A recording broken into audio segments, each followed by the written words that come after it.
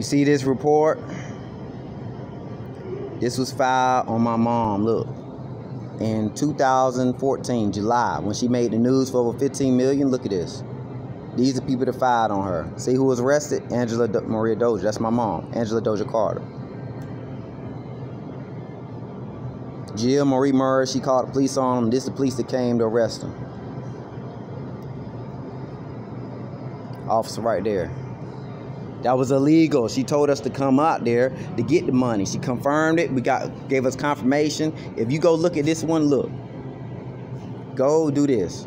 Go do this. Type in Angela Dozier Carter and click on this store. It said investigators, they told us to come down there and it would take some time to get some money. So they gave us confirmation to get the money. Tap on Angela Dozier Carter. That's my mom right here. This beautiful woman.